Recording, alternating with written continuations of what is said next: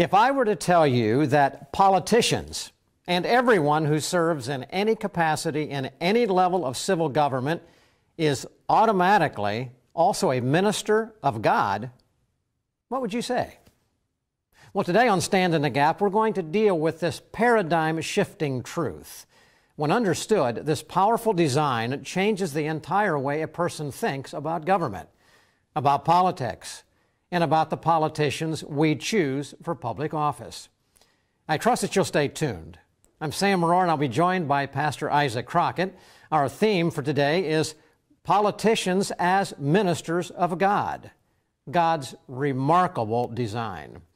And I trust that you're intrigued by the theme we've chosen for today's program, because while the statement is true, it runs violently counter to the view of modern America and a culture that increasingly despises those in office, yet at the same time will run and fall before those who are in office as if they are powerful gods capable of solving all our problems. Now, as we normally do on this program, we choose transcending cultural issues of greatest importance to our nation for which there seems to be no identifiable solution, but for which we know God's Word, the Bible, holds all of the answers. And such is the case today. We'll approach this issue from the perspective of a biblical worldview, a Judeo-Christian worldview consisting of four essential pillars, and we will look to the Scripture for what God says and why He says it. Now, the insight will help us to answer such questions as these. Why does God say that those in office are His ministers? Why does God say that those in office will be held accountable to Him for what they do? We'll answer the question of why understanding the truth of those in office as God's ministers helps to understand why there is a biblical partnership between those in the pulpit and those in office, and not just a political relationship. And why pastors and Christians should have more than a hands-on relationship with those in office. Now, to help further underscore Isaac and my discussion on this issue will be a special guest, Perry Gauthier, North American Director for Capital Ministries. Now, according to a 2017 Pew Research poll, the trust factor in government is nearing an all-time low, about 20%. The slide from 1960, where the trust factor was about 80%, to now below 20% is literally astounding. And I've seen polls about trust in those in Congress as low as 9%. So this is a most serious issue that, if not corrected, will result in a loss of freedom and the ability to maintain our nation, since it depends on trust and unity. And with that introduction, I want to turn to Isaac here right now. Isaac, and say, we've undertaken a big topic here. But I want to ask you your concept. Your father was a pastor. I know that he had a particular love and relationship with those who were in office. I just want to ask you, you grew up in his home, you're a pastor now, you share a lot of these same thoughts. What was it that drove your father rather, as a pastor, in his desire to communicate with those in office? You know, he had a passion for the Word of God and a passion for people to share the Word of God with, and so for him it was just natural. He saw historically, biblically, in our own country, though, that our government leaders are extremely important. We're told to pray for them, influence them, and so he took opportunities he had to try to influence them. And it was neat to see from the left to the right, progressive to very conservative, that they saw his passion for them, that he wanted to help them. He wasn't there to get pictures or signatures or to get them to do a favor for him. And so they became very close. He became, at his funeral, there were people, some of the most liberal of politicians and some of the most conservative came, and his influence was for everything from local levels to, of course, even the Vice President of the United States. Some correspondence recently, someone was looking through of him and Dan Quayle and different things, but then our current Vice President, Mike Pence, was a close friend of my dad's, and he was someone they could confide in without having to worry about, what he might do with that or things. So he just had a passion for their souls and for mentoring them and helping them, and it's neat to see the Lord do that. And you are kind of the other side of this. You've been in office for a couple of decades, And I remember when you were still in office going to a meeting you had with pastors and other politicians before American Pastors Network was even developed, and you had that same kind of a goal. What led you in this desire to show that both are ministries given to us by God? Well, Isaac, and I'll just touch briefly right now. God called me into public office first, and then He called me to preach. And I can tell you that my experience of being in office, praying before God, what is it that I'm supposed to do? How are you going to hold me accountable, God? Really forced me to investigate what Scripture said, and I really found out that, lo and behold, and I'll talk about it more in the program, is that the responsibilities of those in office are nearly identical to those in the pulpit. And I found that both of them really are truly ministers of God.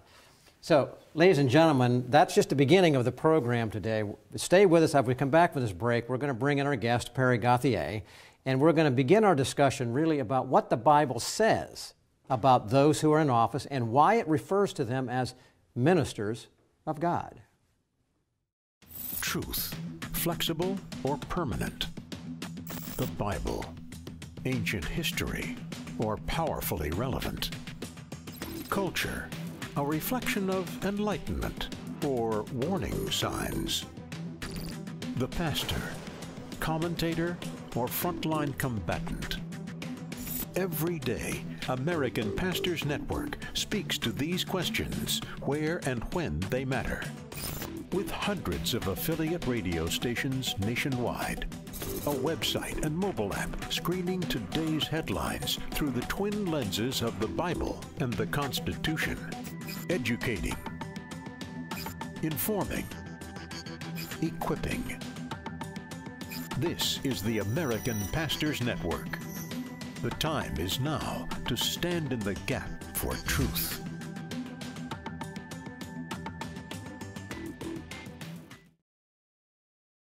Welcome back to our program, Stand in the Gap. And as we've been talking about this morning, we have some very interesting times in our country. We just got through an election cycle that every time there's major elections, there are parts that seem to be divisive in our country, but this one perhaps is at a historical high. The last two elections, 2016 and now 2018, it seems like we think our country couldn't get any more divided, and it almost feels like it has gotten more divided.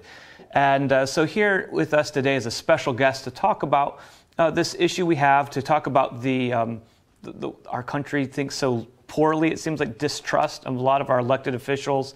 And we have someone here today to talk to us about the biblical solution. The only solution is biblical, of how we can gain that trust and get things back to where they should be with our government, elected government officials, and all those, I guess, throughout government. So I'd like to introduce a good friend of ours, and for any of you who are listeners to our radio program, Stand in the Gap, you might recognize Perry Gauthier, a friend of ours. He's the Vice President of Capital Ministries. And we really, Perry, thank you for being with us. We are so excited to have you on to talk specifically about this with us today. You bet, Isaac and Sam. It's great to be with you. We sure really appreciate what you're doing, equipping pastors to speak boldly with the truth in all of culture. So thank you for what you do, and I'm glad to be on. Perry, you're with Capital Ministries. You've left. Those who know your testimony a little bit know that you went from being an architect to then going to seminary, working in churches and church planting, as well as being an architect. And eventually you left that as a minister now with Capital Ministries, which has a singular focus on our government officials. And so your goal, your belief in those in office being ministers to God, I'd like to kind of see why is that, and what is that ministry look like there at Capital Ministries? Yes, Isaac, it's a real privilege to minister in the political realm. I say I'm a missionary to the political realm, and Capital Ministries exists to make disciples of Jesus Christ in the political realm throughout the world.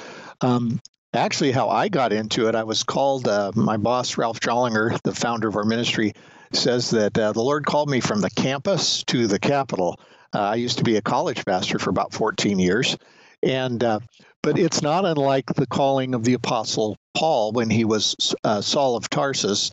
The Lord knocked him off his horse, blinded him, and then the Lord tells Ananias that Saul is a chosen instrument of mine to reach Jews, Gentiles, and the kings of the earth. So I was an unlikely candidate for ministering to politicians, but we love our mission. The ministry to political leaders is just so critical because really, by God's design, government is God's idea, and by God's design, government leaders are in what we call the nerve centers of culture. So when the government is great, things in culture have the potential to be very good. And when government is terrible and oppressive and tyrannical and immoral, it just crushes the culture, it crushes the people, it crushes precious souls, of all of whom God cares for, even the lost. God doesn't only care for the church, he cares for society and for culture. So it's really, our missions to politicians is really what we call the missing mandate in missions, because most churches have forgotten that the capitals need to be reached. Government leaders and rulers need to be reached for Christ. They're people too.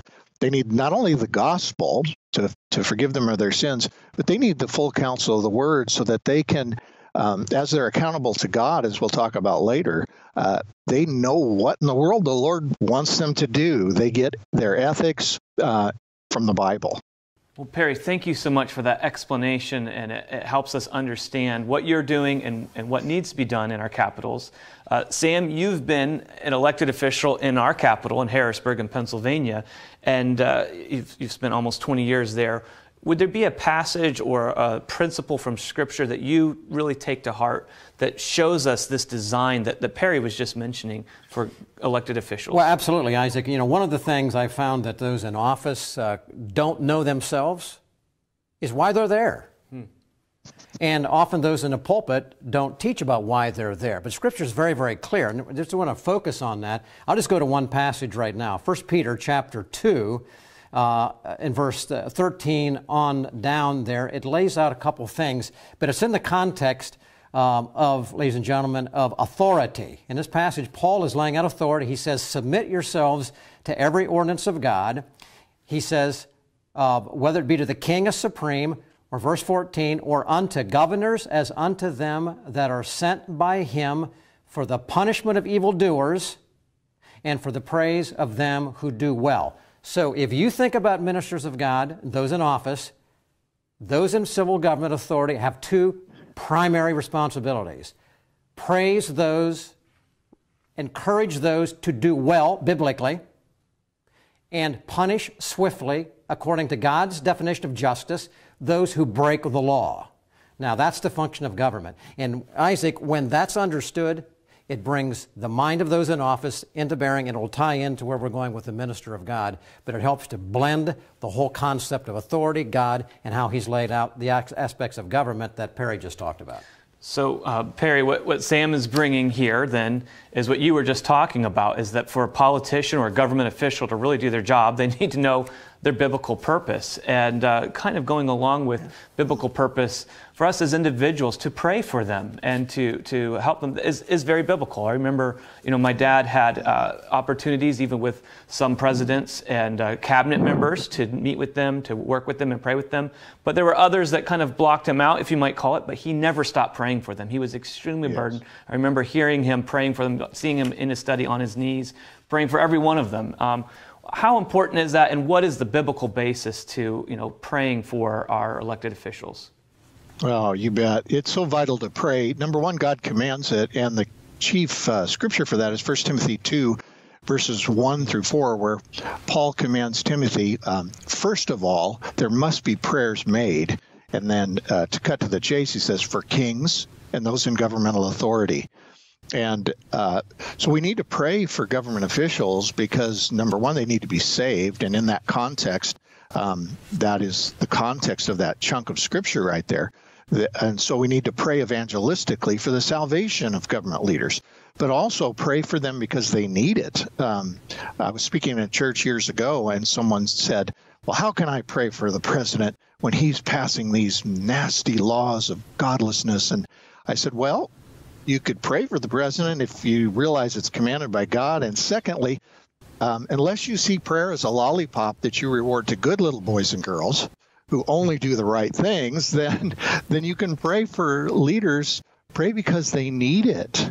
And whether it's the past, present, or the current, or a future, whether you see a personal lack in their life or a policy lack, they need prayer, not only for their souls, but for their minds, a sense of righteousness, accountability before God, as Sam alluded to. Why are you in office? Because God put you there.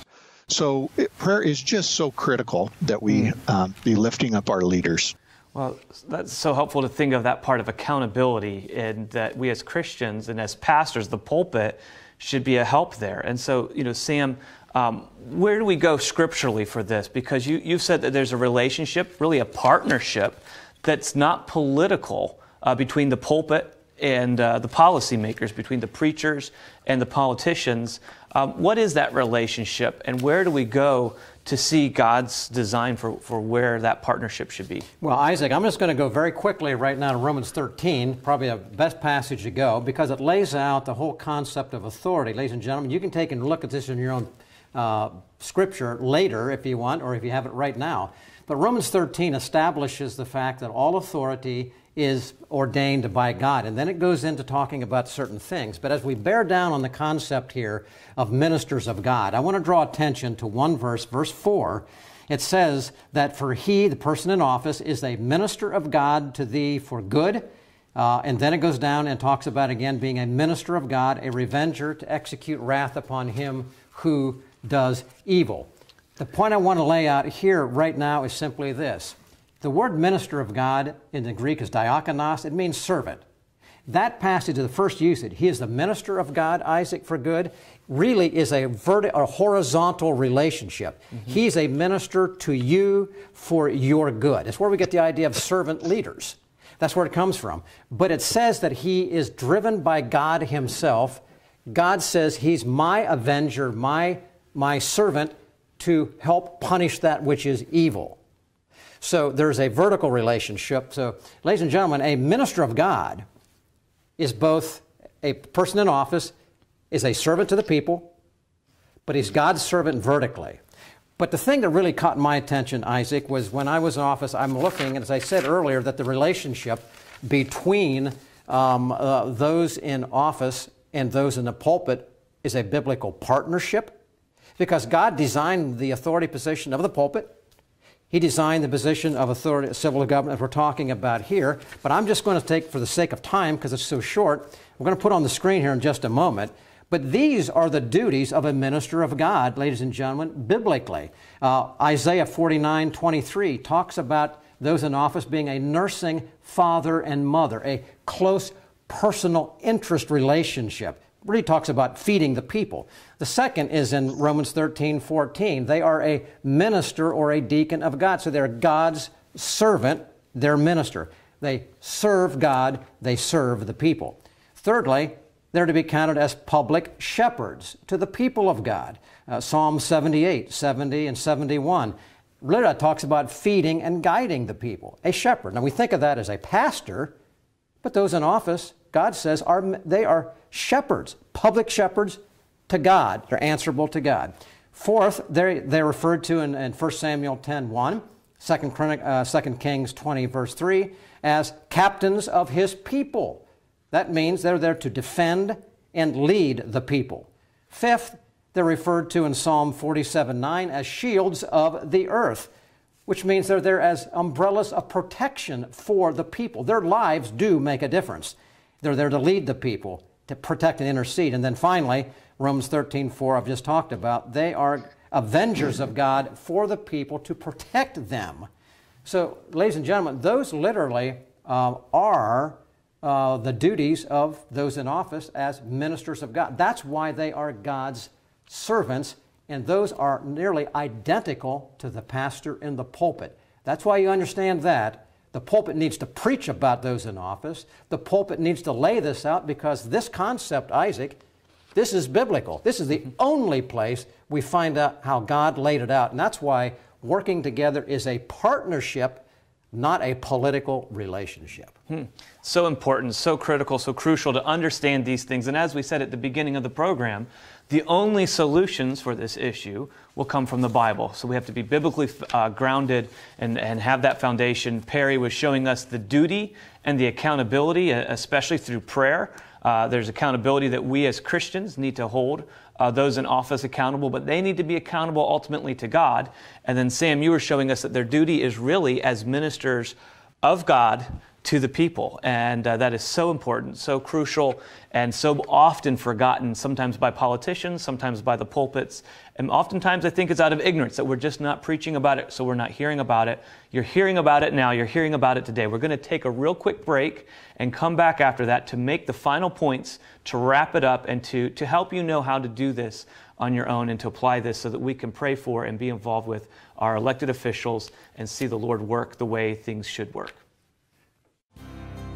Stand in the Gap is produced and recorded in the studios of WBPH Philadelphia, positively different television.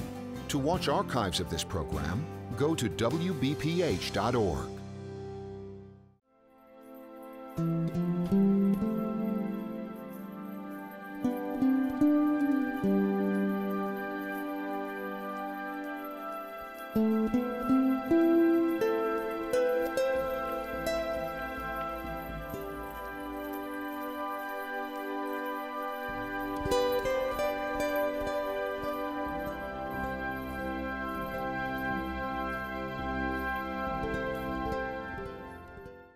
Welcome back as we now go to our conclusion. We're talking about politicians as ministers of God, a paradigm-shifting thought. It really is.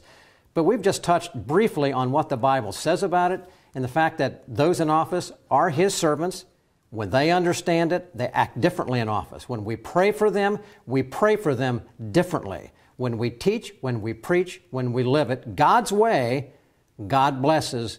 That's His design.